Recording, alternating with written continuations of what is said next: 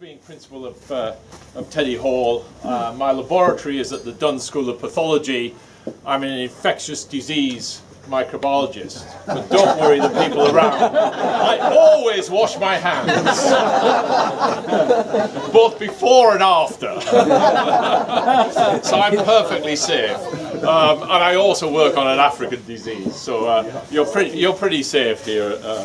Well, I wanted to start off just for a few moments and thank Timothy and Claire for really this occasion, because I think to them is due the sort of sense of bringing us all together to celebrate this this great institution. So thank you very much indeed. And I know that represented today here there will be people who've done some of the heavy lifting in the organisation, people who do the organisation and the choosing of the scholars, and of course the benefactors. So thank you to those, and of course congratulations to the scholars who are here, because you've endured the rigours of assessment and come out with some fantastic scholarships, and I think the organisation should be very proud of you. Certainly we in the University of Oxford are very proud of you, and there's representatives of other colleges here very clearly today. Now, as a scientist, I know very much the connection with China. I'm a fellow of the Royal Society, and the Royal Society, which was formed in 1660, had a long and has had a very long connection with China. Early on, at some of the very earliest meetings, the reports from the East India Company and the Dutch East India Company came in of these rather interesting practices.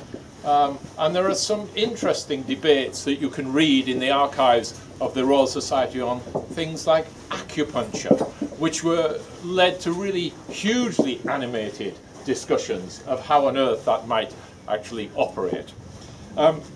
If we look though further on, you can see, and I was talking to Claire just a few moments ago, that even this garden has been involved in this process. Of course, out of China, one of the great aspects of science in the last 30, 40 years has been anti-malarial drugs from wormwood and artemisinin. And now that was a drug not known about in most of the world until China emerged onto the world stage, and the economic development brought an openness where again science was reconnected. And in that late 1970s period, then the publications in China on the marvellous properties of this drug, which had been known in China for 2,000 years, became apparent. And that's now become one of the most important treatments of malaria. So as a tropical medicine person myself, you can see immediately this connection of globalization and the great benefits of connectivity between these groupings. Now, St Edmund Hall has the same proportions in some ways as the University of students. Chinese students in the University of Oxford now are only second to American students as the proportion of the international student group. Interesting, the proportions are rather different. There's many more undergraduates Chinese than there are Americans, but huge numbers also. Nearly 350 postgraduate students taught postgraduate students from China and postgraduate research students. So nearly 1,000 Chinese students in Oxford. It's a really increasing and very welcome part of the connection with China, and of course supported, as we've seen, by the fellowships today. Now, my college's connection with China, I found out over the last 5 years I've been principal, go back a very long way. In fact, our library, which was built in 1680, has books in it from even before then, when the college existed. It's been there for 700 years, but there was a library before the main building was built. We have in that first editions from China of books such as Alvaro Samida's The History of the Great and Renowned Monarchy of China, first edition given to the college 1655. And Gabriel Magellan's A New History of China, the first edition to the college in 1688. I wondered what the old history of China was, but I haven't found that volume. But I have to say that the new volume, which has maps of Peking and maps of China, are really rather interesting. And I spoke the other, about 3 weeks ago, gathered all of our Chinese students together and showed them these books. The first Chinese students came to Oxford at the end of, one likes to say that, or falls into the habit of saying the last century, but in fact the century before the last, in the late 1900s. And in 1927, though, our first students came.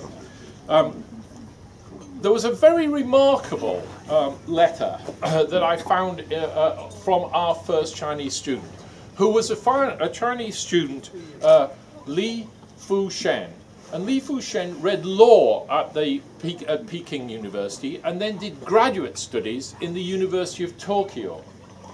And when you look at the letter, and I pulled out a copy of the letter. Of course, it's always frightening to students for them to learn that virtually, I surmise other colleges are the same as ours, we have every record of every student who ever attended.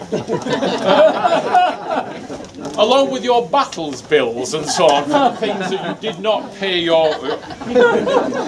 And so here, 19th of October, so he was recommended from somebody to come to Oxford, to come to St Edmund Hall, and then he travelled from Japan through Siberia to Europe and arrived in Oxford.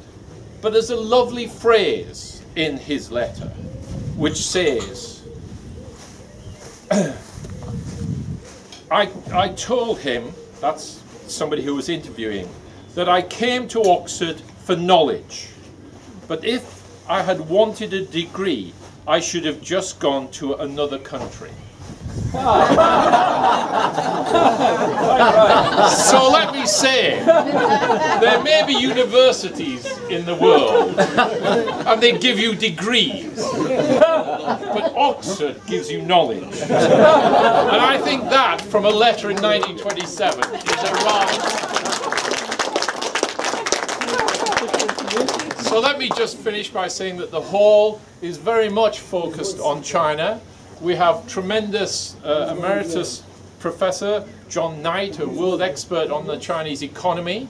Linda Yu, one of our fellows, has recently gone off for a little period of time to become the chief business correspondent of the BBC, and you'll see Linda or hear on Radio 4 and see her on many programs again, and therefore our interest has been very much recently in the economics of China.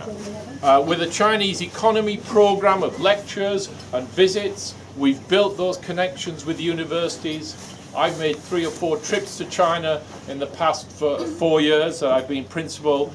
We're forming relationships with Chinese universities, summer students coming, visiting students, and of course students coming from organisations funded like the organisation that we're celebrating today. So I think we'll continue to build the links. Thank you very much for what this scholarship programme has done for the students at St Edmund Hall, and congratulations of course to the scholars. The world comes to Oxford, and long may it be so, and we're welcoming more and more students.